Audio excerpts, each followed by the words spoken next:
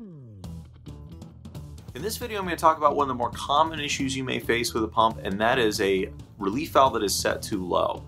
Now, if you're unfamiliar with or could use a refresher on how an internal relief valve works, please visit our video on an internal relief valve operation first. But basically, each positive displacement pump needs some form of overpressure protection, and for Viking pumps, that commonly takes the form of an internal relief valve.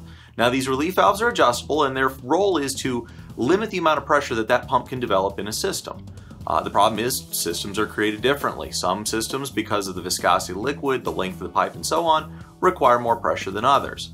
Now, the relief valve on the pump is going to be factory set, but that might not be the right setting for what the pump's going to be in the system. Maybe this pump came from a different part of the plant, maybe this pump came from a distributor's inventory, and that valve needs to be reset. Now, the three symptoms you're going to run into most commonly with this: first, the pump is going to be low on capacity. You expect a certain amount of flow, maybe we're only getting half or a third or less capacity out of that pump than what we would normally expect. The second most common symptom we get is an insufficient pressure. We were expecting a certain pressure on that system and the pump is delivering less. We're incapable of developing the flow and the pressure that is required for pushing that liquid through the downstream system. And the third symptom that you're going to run into with an improperly low set valve is the heat. With pushing that liquid across the relief valve and recirculating it internal to the pump, there is going to be some heat generation as well, and the amount of heat generated is going to be a function of how much liquid is being forced into recirculation. In other words, if the valve is recirculating 90% of the flow, that pump is going to be running hotter than one that's only recirculating maybe 5 or 10% of the flow.